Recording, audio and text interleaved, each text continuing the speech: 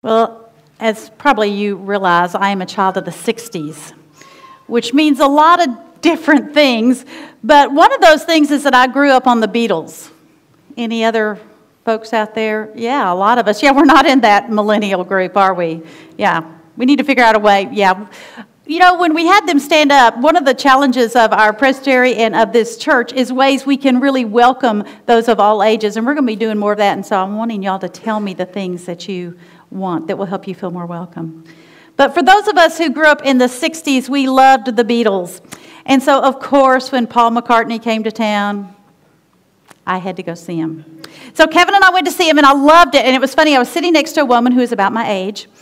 And before the concert began, she's like, "Have you ever seen him before?"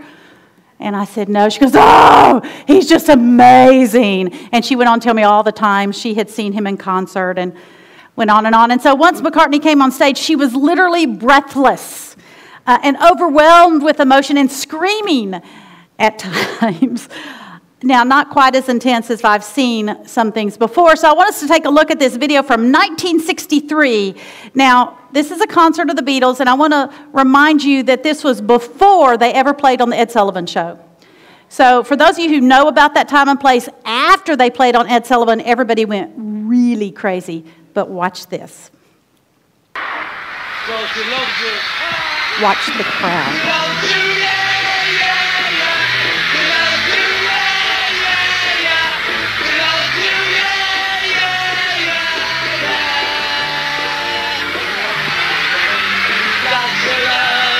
With good sound, don't you, these days? Check it out.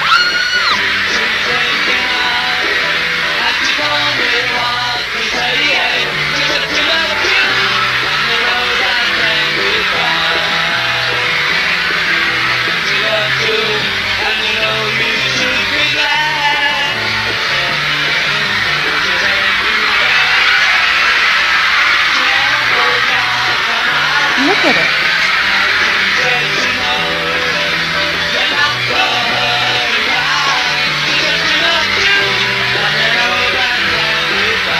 Of course, you can't hear them singing because everybody's screaming so much, right?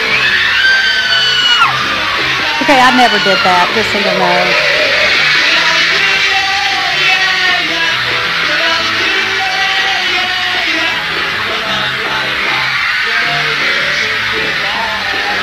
Okay. Well, did you see the expression on the faces of that crowd? Yeah, they are fully engaged, right? Their mind, their heart, their soul, their bodies, they are into that experience. And you know, I have to say, I think there's a little bit of worship going on there, wouldn't you? Yeah.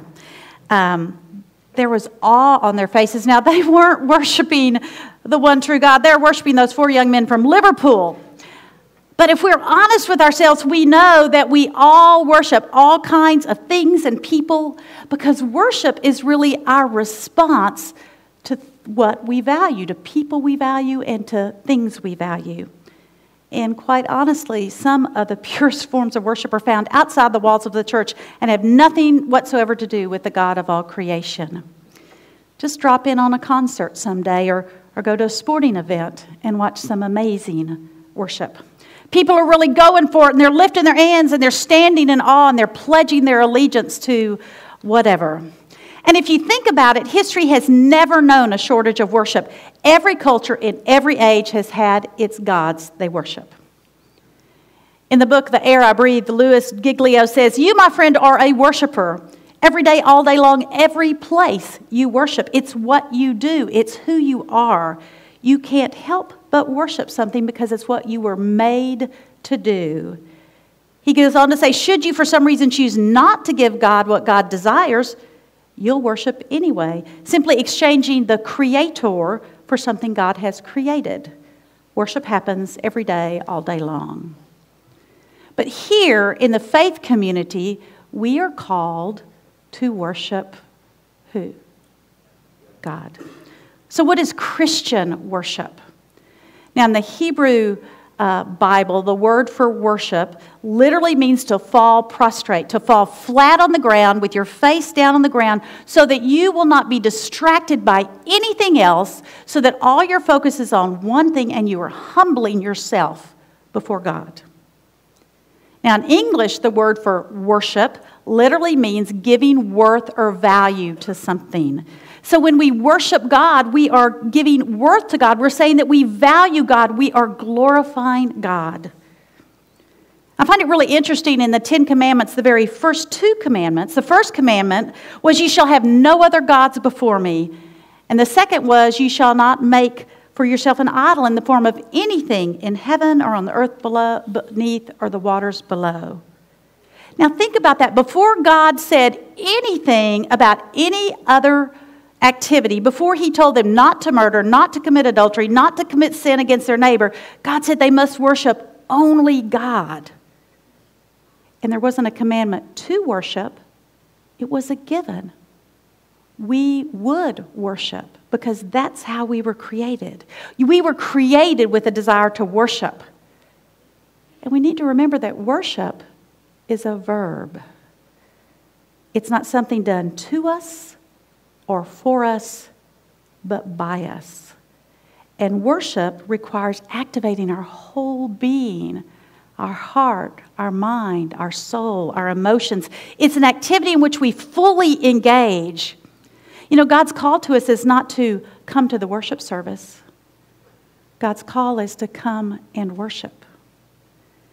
And quite honestly, that's become increasingly difficult in our passive society because we are so used to being entertained. We watch movies and plays. We watch television. We run on our treadmills with our headsets, so we're listening to something, or we ride our stationary bikes watching TED. I watch TED on my little iPad as I'm riding my elliptical. And so it's not surprising that when we come to worship, we end up merely going to church instead of worshiping God. So when we gather here, we are called to gather not as an audience, but as a congregation fully engaged. Years ago, I went to a worship conference, and the speaker was talking about how we've really gotten things messed up as an American people in the church. And he called us to remember the early Hebrew worship and the early Christian worship, and he said something very significant. He said none of those earlier worshipers gathered so they could get something. They came to give of themselves to God. You see, worship is not about watching others lead. And in fact, that was one of the major points of the Reformation. The church had kind of forgotten what worship was, and only the priest led worship, and it wasn't even in the language of the people, and the music was unsingable. And Martin Luther came along and he said, no. And the language of worship was changed. The scriptures were made available to people. You didn't just have to be an ordained priest. He put words of hymns to familiar tunes so the people could actually sing in worship. And he encouraged participation from the congregation. Because worship, corporate worship, when we gather together as a community, is about everything we do from the moment we arrive, from when we walk up in this place and we greet one another. That's worship. When we come in here and we hear the announcements about how God is calling us into community, sometimes we think, I don't need to hear the announcements. That's about cultivating authentic community, hearing how we can come together. When we have a child lead the call to worship, and it's not just somebody up here saying, okay, we're going to worship now. It's a call and response. It's something from up here and the people, and it's the person leading the call is from the congregation. It's about how we together pray. It's how we sing. It is our body language and our facial expressions. Years ago, when we were just in the church house, there was a man in the congregation who really didn't want to be here. He only came because his wife insisted. I'm sure none of you do that. But he would sit on the front row, right in front of me, with his paperback book, like this. Now, I got his message. Do you think I got his message? Yeah. He wasn't worshiping, was he? Yeah. But the interesting thing is, him doing that really affected my ability to lead worship. And I think a lot of times we don't realize how that every person in here, how you come to this worship experience, how you are engaged in this worship experience affects every single one of us. If you're sitting next to this man holding this book, you're probably thinking, well, what is wrong with him? He's not paying attention. You know, you're distracted. It really distracts those leading. We're not able to be fully present to God. I often talk with our seminarians about the importance of learning to worship, how it's not about performing. It's not about performing.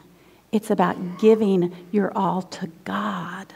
And there's a world of difference between performing and worshiping. And that's true for every single one of us in here, not just the person standing up here. The expressions on your faces affect everybody in here. And it affects all those that are leading up here. And your smiles and positive interactions lift people up. But so often we turn worship into a consumer event. And every one of us do it. In fact, that's a prayer that I have every Sunday as I'm getting ready to lead worship. God, help me not to focus on whether the prayer of confession was on the slide or not. Does it really matter? We still prayed, didn't we? But it's real easy to go, I can't believe that one slide didn't work. Or when the microphone goes out and all of a sudden we're all going, oh, the microphone went out. And we forget we're worshiping God. Now we want to give our very best. We want worship to work. We want everything to go smooth so we're not distracted. But the reality is we are human beings. And sometimes things don't work the way we want to. But true worship is about us giving ourselves, our hearts, giving our life to Jesus, as the kids sang this morning. Offering our lives as a sacrifice to God. And that's what Paul was talking about in the letter to Romans that Steve read for us this morning. The scripture we read from Romans 12, verse 1 is actually known as the hinge verse for the whole book of Romans. Paul begins that by saying, therefore. And I've told you before, anytime a writer says, therefore, you got to know what came before, because all that came before is leading up to the point he's going to make right after that. And so in Romans, in the first 12 chapters, Paul has described all that God has done for us and how we weren't doing too good at it, and that so God came in the person of Jesus to deliver us. And he tells us that salvation is a free gift, and we receive the gift by faith. And he describes the freedom we experience as part of God's family. And then after he's laid all that foundation, he says, therefore, I appeal to you to present your bodies as a living sacrifice, holy and acceptable to God, which is your spiritual worship. Or as we read in the message, take your everyday, ordinary life. You're sleeping, you're eating, you're going to work and walking around life, and place it before God as an offering. So the way we worship God is not just about what we do within this space. It's about how we present our bodies, our whole beings, heart, mind, and soul to God as a sacrifice. Now we need to remember that in Paul's day, they were still bringing animals to sacrifice. They'd take a ram or a lamb and a bull, and they'd bring it to the altar in Jerusalem. They'd slit its neck and lie it up on the altar. And as the sacrifice, well, the good news for us, we don't have to offer dead sacrifices. Aren't we glad? We don't have to do that. But our response, not that we have to, our response to the love of God is that we give ourselves. We are walking around sacrifices that honor God all day long, and it's all about God. It's not about us. So how do we offer our lives as a living sacrifice? How do we worship 24/7?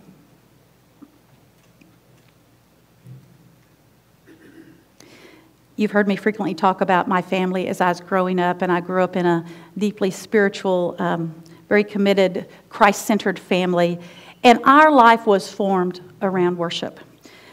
Every Sunday we gathered with others in faith communities to worship corporately.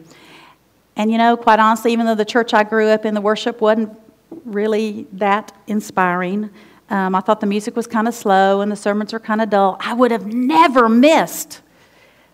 In fact, I never even thought about whether I'd go or not because I wanted to go. It felt good to my soul to stand there and sing those tell me the stories of Jesus. It felt good to place my offering in that offering plate. It felt great. I remember the first time I said the Apostles' Creed by memory, and I felt good that I could do that. I remember a woman sitting behind me, leaning forward and hugging me and said, I noticed you said that by memory. I don't know how. I was little, and I still remember that. I was offering myself. It wasn't about what was going on up there. It was about what God had done and my response, my love for God in that. Now, when we went on vacation, we didn't miss worship. Never even thought about it. We went to whatever church was closest to whatever motel we were staying in, and it didn't matter if they were Presbyterian. It may have been denominations we'd never even heard of, and I experienced some worship that was very different than what I was used to. But it was wonderful because I learned that worship was not a social thing. Worship was not about everybody seeing that we were there. We didn't go home and tell everybody where we went. We just went because we wanted to glorify God, and it was awesome.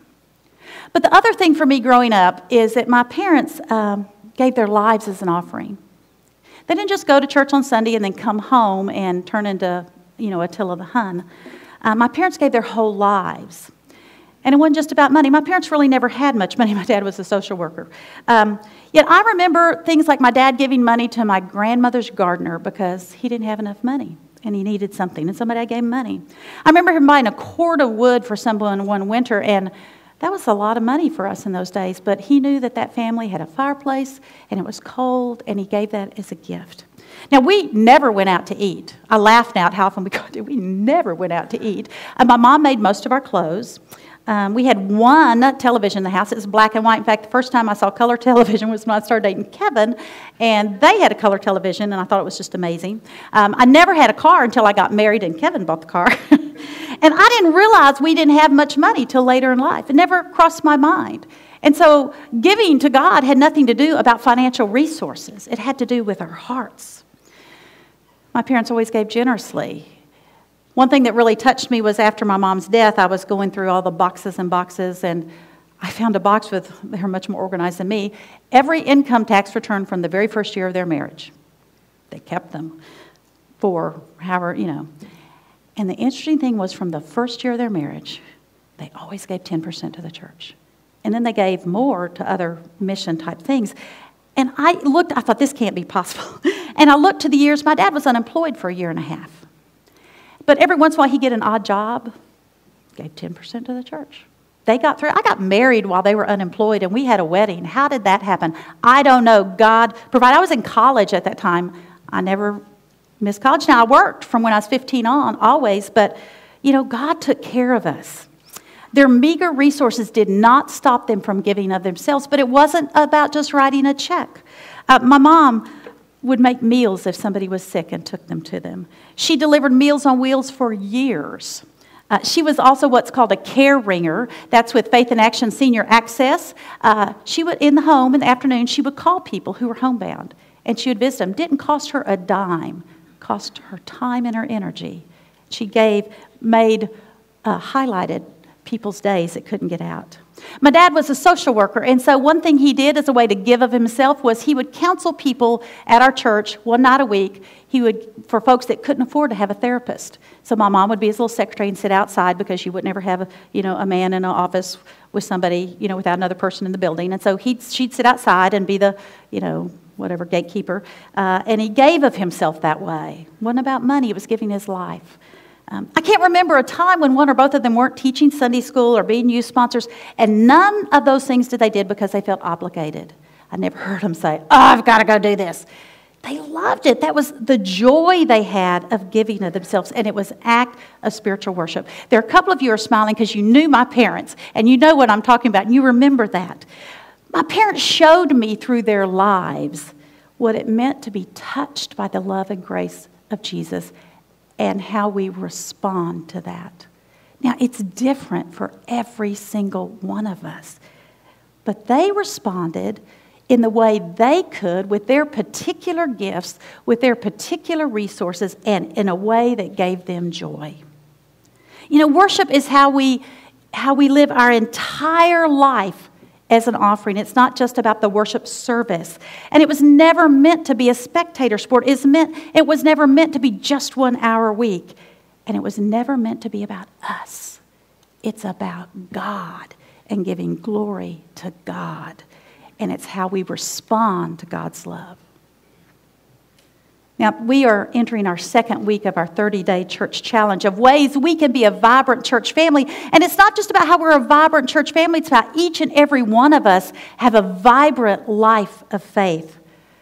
Last week, the challenge was for you to think of ways to engage in the community by joining some type of small group or participating in some kind of activity where you can get to know other people in a casual setting. And lots of people did that. I think last week at our Sunday lunch out, we had a record attendance of folks. Several people said they'd never been before and came last week and enjoyed meeting people. Well, this week, I challenge you to discover ways that you can offer your life as a sacrifice to God. It's going to be different for every single one of us. It's going to be something that you enjoy, that gives you joy, of where you can share the love of Christ. Last night, Kevin and I were talking about the ways people have done that here. And so often we get in our head that offering worship is only about, singing on the praise team or reading scripture. But we start talking about the ways people here have offered their lives as a sacrifice. He said, yesterday we were up here, working on this building. We had people hammering plywood up there. We had people scraping up the floor. We had people picking up trash. And every single one of those people was giving their life as an offering. He talked about how Linda Ward came up here to give sandwiches to everybody, and she was overflowing with joy. He said she was just bubbling with the joy of the Lord as she handed out food to people. We talked about how Lou Suiters has been up here every day for weeks and weeks working on our sprinkler system so that we can have some plants that are growing. And then he power washed the cross out here so things can look nice. And, he doesn't complain. He does it joyfully. He says because he doesn't have to do it. He does it because he wants to do it. Kevin said, well, what about all those people? 22 people last week went to Trinity Care Center just to show those people that we love them. We talked about how there's some people in this congregation who never, ever, ever say a negative word. Have you ever met somebody who never says a negative word?